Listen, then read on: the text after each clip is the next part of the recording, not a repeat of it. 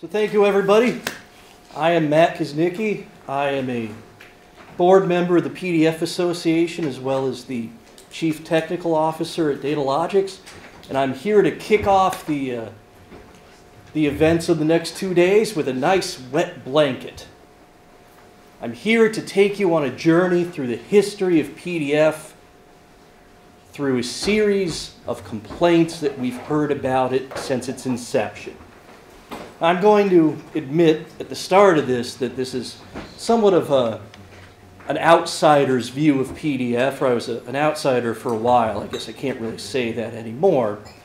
It's an admittedly biased history, as I really cut my teeth on PDF through hearing cases about where things would go wrong, about things that PDF wasn't able to handle, and just ways that PDF's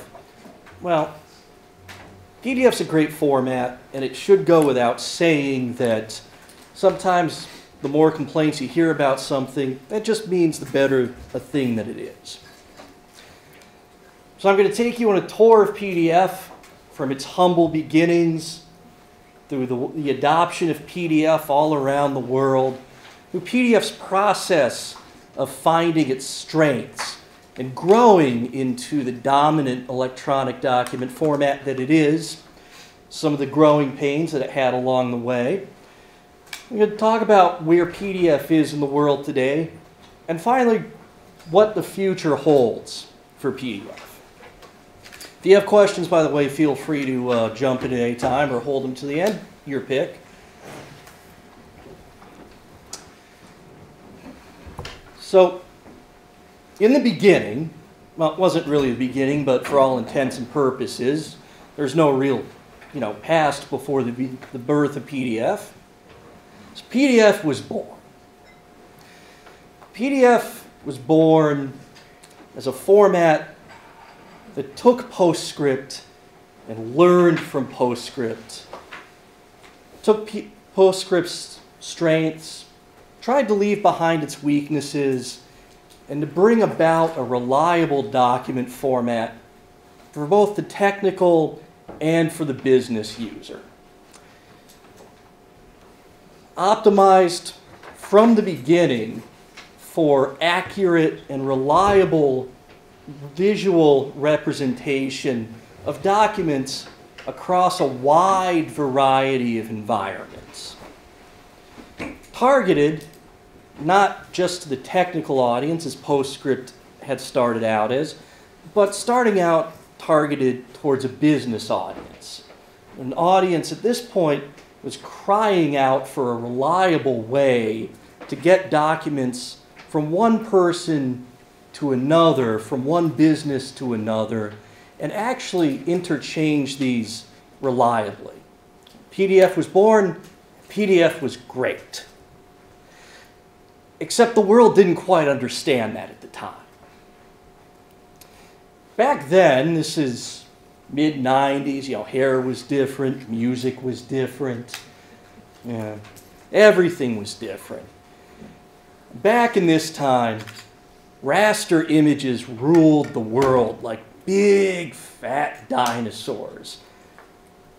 They were generally accepted as perfectly good archives. They looked the same from machine to machine, except when they didn't, of course, but for the most part they did.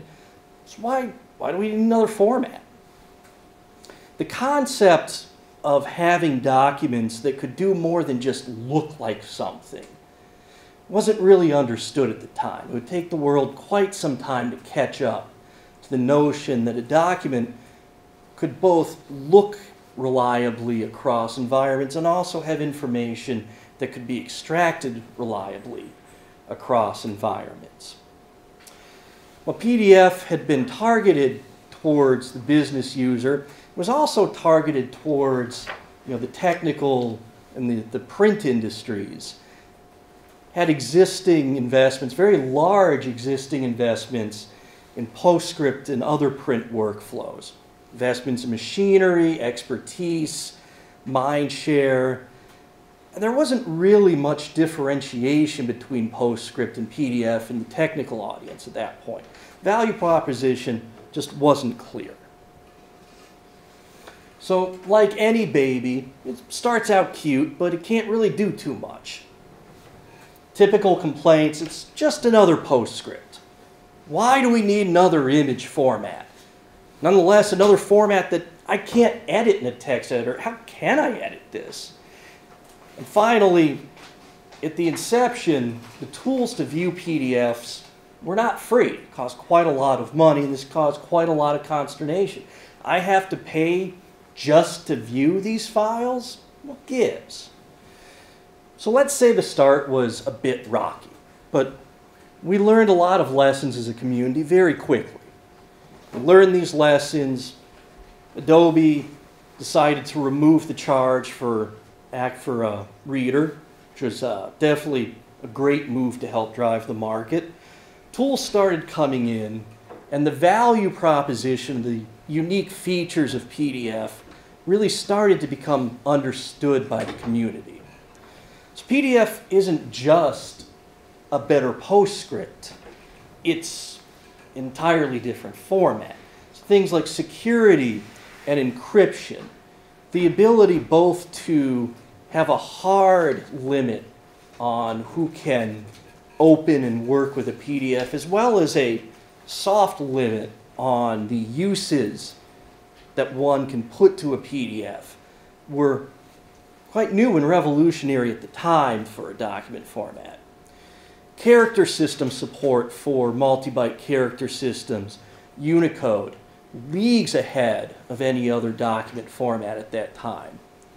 Color space compression support, the support for mixed color spaces and mixed compression formats in a document, quite revolutionary. Finally, we could have documents that were not all just one color space, not all just one compression format, but that actually could use the best compression, the best color space, the best way of representing data for each piece of data in the PDF. And all of this was with an open and published standard. Adobe gave this to the world, gave intellectual property license, and as long as you followed the restrictions and the rules set out in the PDF reference, you were free to implement PDF without fear of running over any patents, without fear of being sued. And it was a living standard, had frequent updates that responded to the needs of the community. PDF starts to catch on. Features of Reader and Adobe Acrobat really drive adoption, both the free Reader and Exchange becoming Acrobat, coming down in price, and the plugin architecture that exists in Adobe Acrobat and Adobe Reader started out as a very wise move. It enabled an ecosystem of plugins and tools to come into Adobe Reader and Adobe Acrobat to really drive an ecosystem.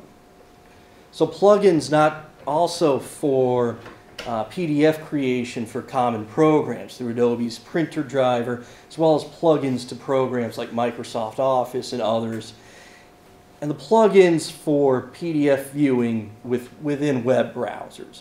We see adoption continue to increase as an ecosystem really starts to evolve around PDF as a file format. PDF starts to find its strengths by becoming a community effort.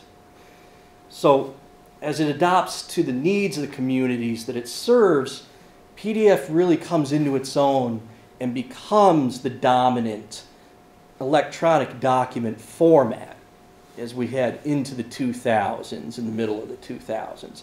So for graphic arts and prepress, for business users, really the promise of archivability and reliable interchange, revolutionary. No more, I'd like to display this document, but I'm missing this font.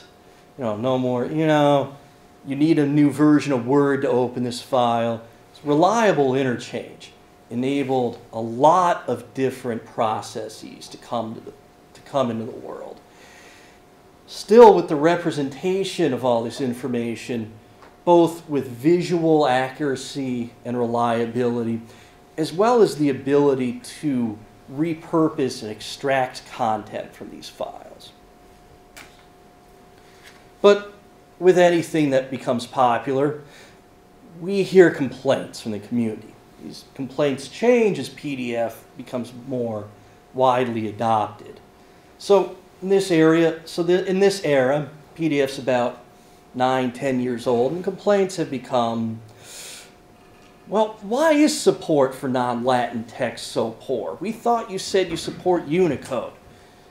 The rest of the world, hello, we buy software too. How come we have good visual layout that doesn't help blind users at all? What gives? Why can't I take my print investments and leverage them more effectively? I sank a lot of money into these workflows. Finally, how come there aren't many vendors other than Adobe for PDF tools? Now, I'm not saying these complaints are grounded in fact. I'm just pointing out, I think, complaints many of us remember hearing at this time. This is where we start to see growing pains in PDF. PDF, as it becomes more broadly adopted, it becomes the source of more grumbling. Things like Adobe owning the specification for PDF. Well, why should I make my business so reliant on a standard that one company could take away overnight? Never mind, why should I make my business so reliant on a specification that changes every few years, sometimes more frequently? And even when this standard doesn't change, not all tools interpret PDF in the same way. There's ambiguity. There's differences in interpretation. Some of these are just mistakes in interpreting PDF, but some of these are legitimate areas where ambiguity is to be expected. And this ecosystem also brings some complaints. Web browser components. Great ideas, but we find that these become the target of issues for end users. And like anything, PDF with its flexibility, it's a great tool, but some things take that flexibility just too far.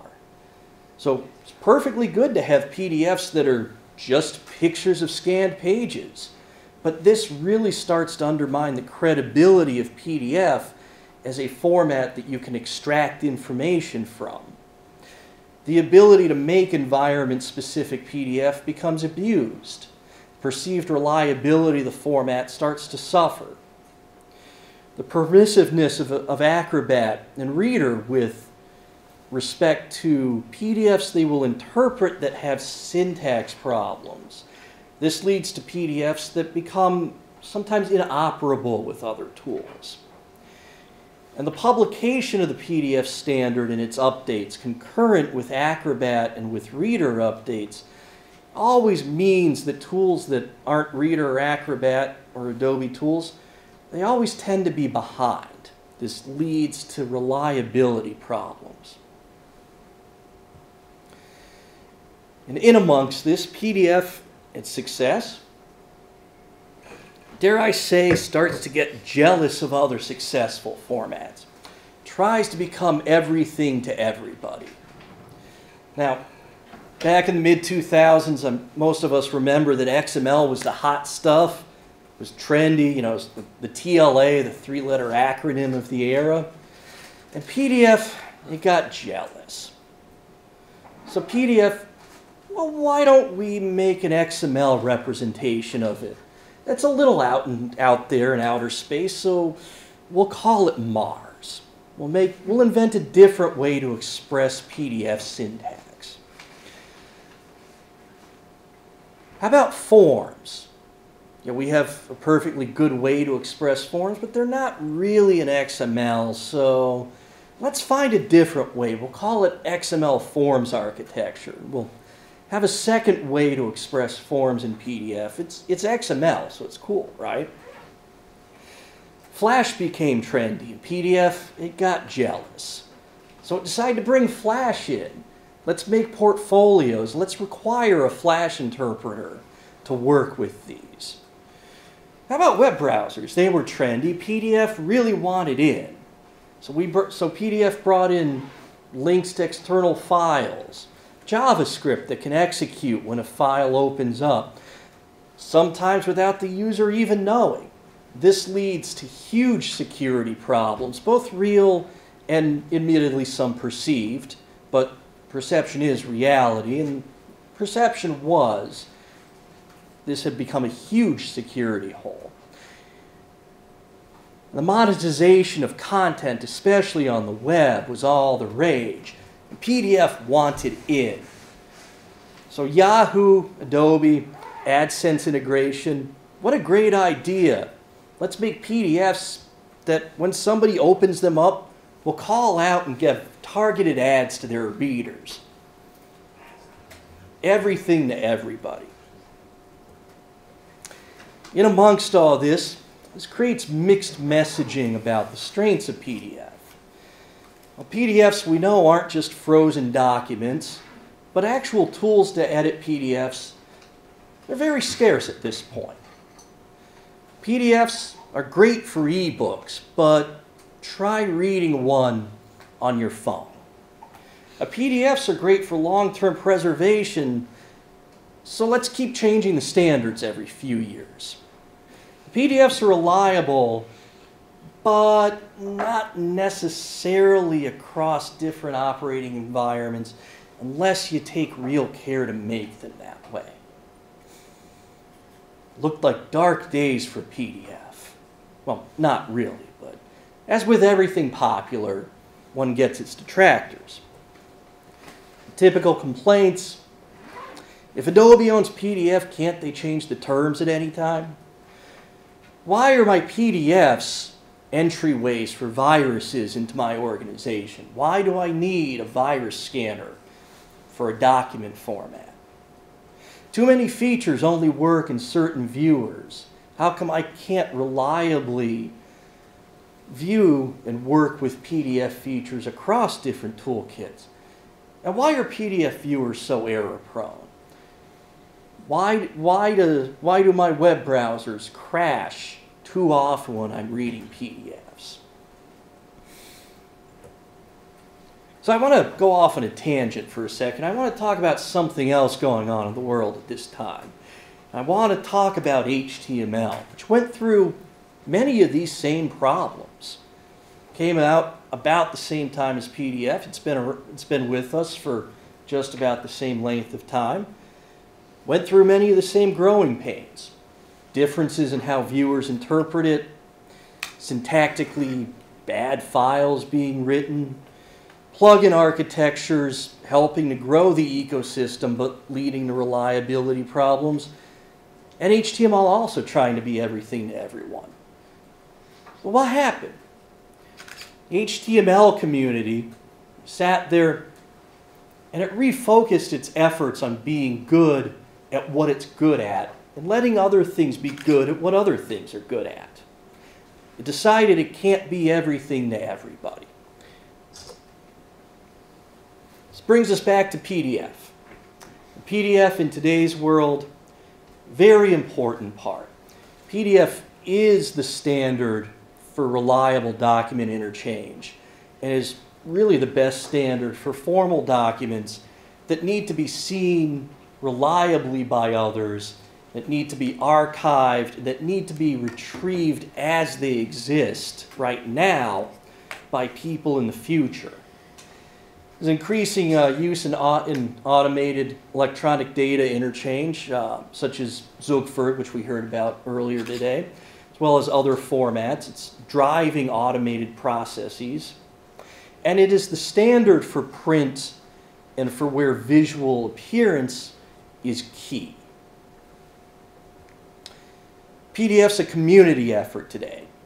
So Adobe gave the PDF standard to the international community in 2008, which is a great move. Opened up participation really to all interested parties who wanted a seat at the table. Adobe continues to play a very important role, but not the only role in PDF anymore.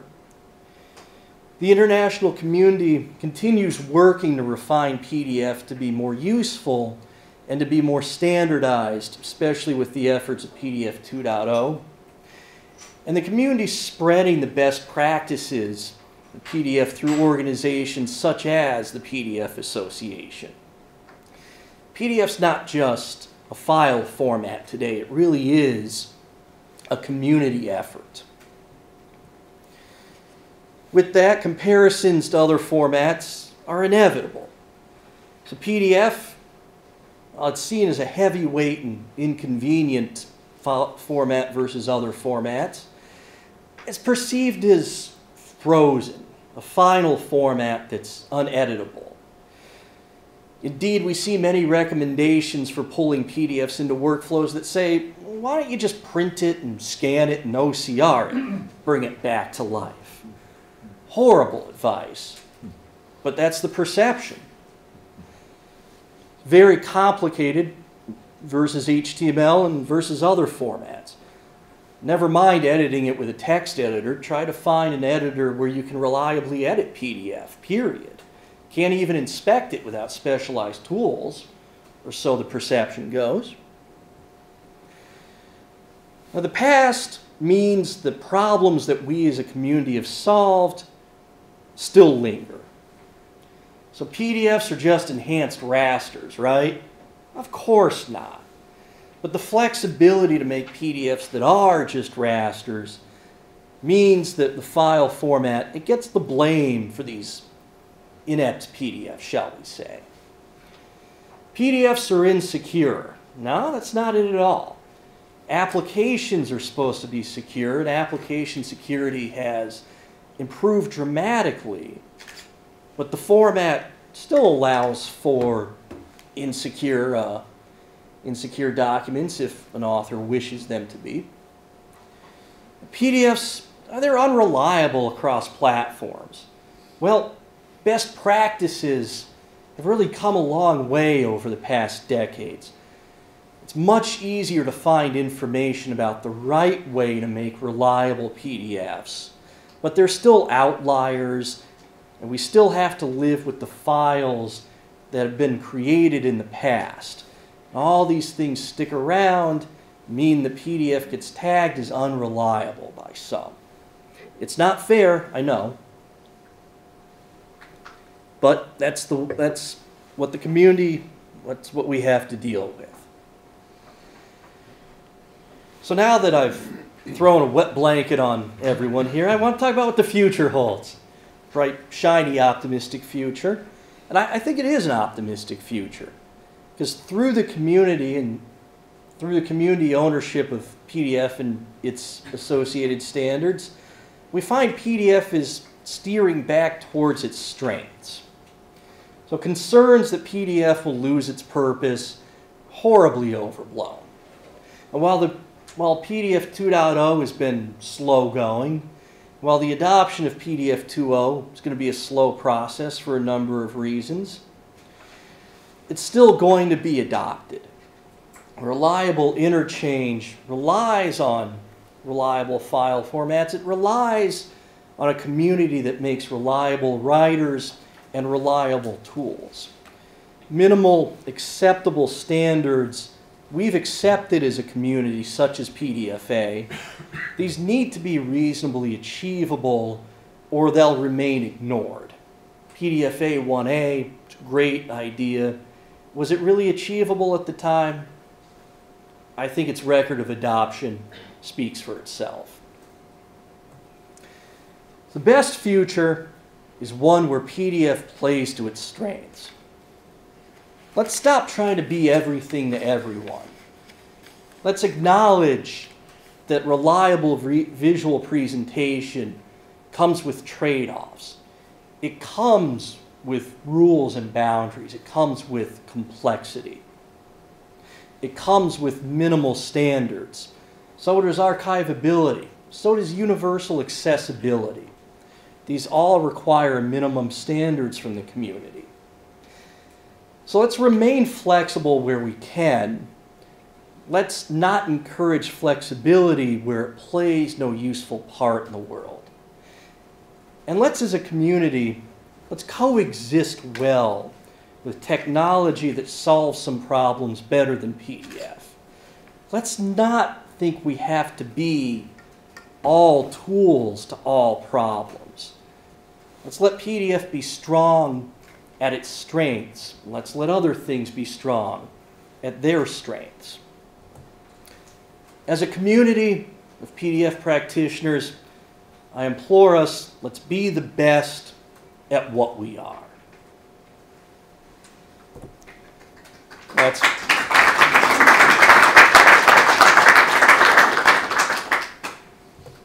That's my admittedly biased history of PDF, my call to action for a bright and sunny future. With that, I thank you. I'll take any questions. Yes? I think what you said makes perfect sense from your point of view. Does it make sense from Adobe's point of view, though? Because essentially, while they are the people who created the standard, they also actually in a situation where they gain from the openness of the standard, but they also want to maintain hold over their technologies. So by making the thing more complicated, they actually make it easier to actually maintain that grip in a way that they couldn't do if it was simpler. Well, of course, I can't speak for for Adobe, but what I will conjecture is that Adobe has seen over the past couple decades that the rise of the ecosystem of tools and of users, of vendors, of software really helped the format gain its prominence and to keep its prominence. And I think Adobe understands that ecosystem is really vital for the continued not just vibrancy but the continued acceptance of PDF as really the premier portable document format. So the short answer is I think Adobe sees a lot of benefit from other actors in the community. If you want someone to speak on behalf of Adobe. Oh, thank you, Dove.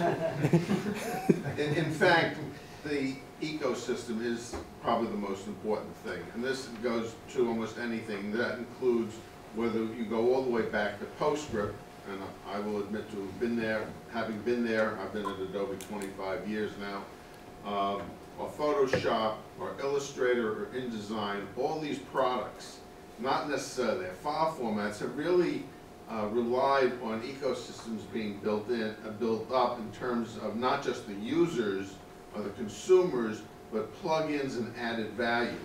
Okay, Adobe as a company is not going to, it cannot profitably serve every small community that wants to use either PDF or Photoshop or InDesign, Illustrator, etc. So what's important to us is that we have a central capability to which others can provide added value that they can make money at, that they can serve a community, and that it all works together. So we have no problem with others working with the format. And I'll tell you one other thing that's rather important. Real big secret. If you don't have competition, you have a problem. If you have a product or a technology that someone isn't trying to do a clone of or whatever, it probably means you don't have anything worth anything. Think about that a bit. So competition is healthy, people who work with us are healthy, and we do not see either of those as negative, but probably very positive. No. Thank you, Dove. Yeah, I'm just curious, what the relation the company Datalogics with Adobe? It looks like Adobe PDF libraries, the core technology is maintained and developed by the Datalogics, is that correct? Datalogics brings a number of Adobe's PDF and other technologies to a broader developer market. Datalogics is, partially owned by Adobe. They maintain a small share in us, but we act independently. They don't not only license out the PDF library, matter of fact, a lot of the updates that went into it, for example, the first 64-bit version of it came out of Datalogics. They also serve as a conduit of selling Adobe's PDF print engine to some of our smaller OEMs who need a bit more individualized support. Okay.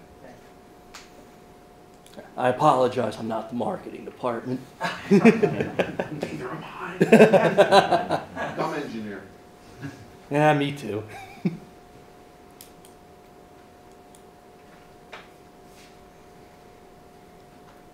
So I know I'm the only thing standing between you and lunch. That's why I tried to keep my remarks brief. I'm happy to take any other questions, any other comments. If not, let me not stop you from your lunch. Thank you, everybody.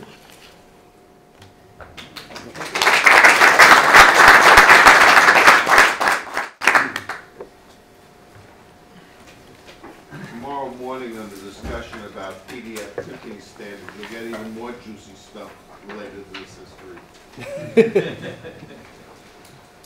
I'm sure your take on history is a bit different than mine. Too much.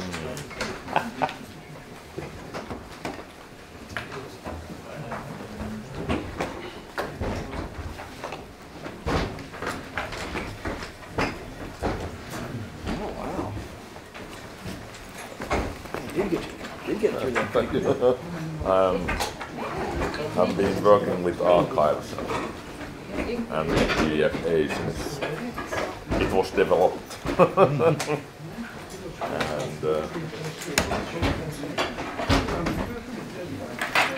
in there, of course, that complaint that it's too flexible was one reason why the whole PDFA was developed. Right. The XFA stuff was old. There's certainly some interesting things going on. I've heard a lot of. It said so that PDFA was published 10 years ago. Separate file format. At the moment, it's more. I think more than half of the national archives in the world accept that as a long-term preservation format. So that's quite a big change. Right. So we're one heard concerns about the first version of PDFA not being flexible enough. And what is the real maybe problem gone the other way. is how you create PDFAs. That's the big thing. Right, but their tools are coming up. Because I've just told Thomas Zellman that I'm trying to convert the publication of the association. We have both the publication and the editor in there. I'm doing that by InDesign, and then I'm trying to make the PDFAs. PDFA from InDesign? Yeah, always some structures are missing or... Well, you can use Preflight to... Yeah, actually, you're probably better off produce a PDF X4. Yeah, and then go from that with Preflight. Yeah, because that's what I sent to the thinking. Will that keep the what structure? I'm saying is PDF X4 is close enough to PDF I have a X2, question if you PDF don't mind, or maybe A2, you're too hungry that you to, can do it. you want to talk later? Now, that having been the case, I'm coming from Yeah. one of the things I'm trying to do I do have a Adobe is background make the case in that printing, we etc., should be but able to I've been co-tag working files. more in the In other words, there's workflow no and reason in why we should dynamic, not be able to in matter of areas fact, the where standards were designed such people that PDF X4 exchange and documents PDF A2 and were close enough that for the you business can processes, actually create a file and that not has so much in the archiving. tag both There's as been a lot of PDF focus A2 on and PDF X4. PDF as Get an the best of archiving both. format for preservation. So I'm actively working in that area. Okay. But I think there are So that very the idea interesting would be that in opportunities design, you would be able to using say, I PDF. want both of these things. or maybe even And PDF A, A3 PDF X4, or, and you know, PDF UA. For So storing the thing is, additional that if you data, can get you the know, intersection of these and things, how do you see the it future, solves a lot of problems all these whereby things you want around the damn XMP thing to and print. all this stuff? You Do you want see the there's thing to traction be there, or do you see that officially there's a accepted risk as that archivable by some European government these bureaucrats? technologies gets And you want the Section either 50 mumble of US government things that require in accessibility, proprietary and ways also, or so you have for the best of all convenience for worlds. some tools to So, and if you store do stuff it, for when you themselves to create use it, further, or but it's a lot how easier do you than see trying to these retrofit it into to one be of these used files. in between So- for applications to actually One of my collaborate web on documents through the process? Did you understand my question? I do. I certainly don't think XMP is going away at all. No. We see it, you know, poised really to play a stronger role You know, in the discussions. PDF 2.0 than Well, it I'm not did looking in at earlier two sides, one versions. of which is what we do. And that said, metadata And the other side is always, having a the way of doing it right up specification front, of so, what it you know. means is for the most part always going to And you know lie what's interesting is outside people of the tell me, PDF Oh, standard. nobody Yeah. really And there's, wants that. We don't hear from you know, really, you know, room for it, and, you know, really almost mandate for Actually, the it's communities They go around for it. people who do websites. Basically, our People with all business the idea, tattoos actually, and you know, we're nose talking piercings about and green and purple because dye I see hair, that, you know, there's the a neat, big cool, need neat for hipster types, you know, they don't know what because printing is. back They in don't the know old what days, you had archiving file is. applications, so They, you could oh, keep this all will the put data on in the screen, databases. and oh, tomorrow I want, I And, don't worry you know, about what I customers did were today big being corporations. available tomorrow. So you could do system integration, And, very complex and costly So system I'm the one integration. going in and saying, But no, then there to really do isn't well, one. everything goes faster. There's millions of tools doing almost the same thing. You can't have it just standardized. So you have to have a way to communicate this data in a better way than just doing system integration between databases. Right. And I think that there's an opportunity to use XMP for this, or you know, some vertical application or you know, Yeah, there's some definitely workflow applications for exchanging and that people use for storing data inside documents as a way to not only transfer the documents, but to transfer states of documents, states of workflows, and approvals, digital signatures, etc. You know, Right. logging of history inside the document rather than some kind of I, Yeah. And, yeah, and I definitely see, you know, some workflows that use XMP to store, you know, state and other information. And I see some workflows use what's called deep parts for storing the specific information. You know, I see some using piece info. Deep parts, what is deep parts? It stands for document part. Okay. It's one way of storing, you know, essentially application-specific information. You know, people like Yeah. maker notes in But- in a JPEG or in a raw Kind of. format or something like that. Yeah. You know, is But, a you know, responsibility. and while it's meant for, you know, Is very different from application-specific that of, you know, the information, webpage if show you the, get a the system of special prices for applications, today's a group items, of which you applications don't that care all, whether that's available next you know, month or agree next on, month. you know, common meanings, it's a very powerful mechanism. And things like digital signatures, like comments, like document revisions, you know, we also see, you know, a lot of workflows that use the standard mechanisms that are in The fact PDF is, for if you that. have a You know, properly digital created signatures PDF are, from you know, kind PDF of built into 1.0, PDF. that is You still know, openable, document revisions, you know, readable, same thing. printable by today's So- version. So different workflows On the other So you, hand, you see that ways. if you being have a PDF file created it's not a today, dead end. I mean, you it's not try something that opening it you in Mac see that and Apple's becoming bigger preview all the application, time. there's a very I good do. chance that you're gonna have problems. I mean, that's Well, what I I want mean, to hear because you know, you know, I think it's great, but I just don't want to With all the stuff that's invest in standard, something there's that no is great, but requirement that someone who says going they have nowhere. You know what I'm something saying? that can open a PDF file not is that I actually take your adhering to word the as a standards. single sort of source of my decision, but at least you know I'm And if you go interested talking in to someone like having that, other people's view with on Microsoft, it. I think you would No, I think, you know, definitely PDF's it's a strong format with a strong community. Most of my users are only trying And yeah, I like PDF to, files you know, kind of be created the, from the curmudgeon Word, sometimes you know, with it doesn't community. use it. Yeah. You know, call it out, you know, or Yeah. oh, Whoops, you I'll very well. put that there. Thank you very much. I was teaching a course in the university. I see the community just, you know, keep getting stronger. Communications department. And I hope that this community includes more people coming with that view on process oriented, not only the graphic arts. Hey Bern, Maybe let me Are stop you still.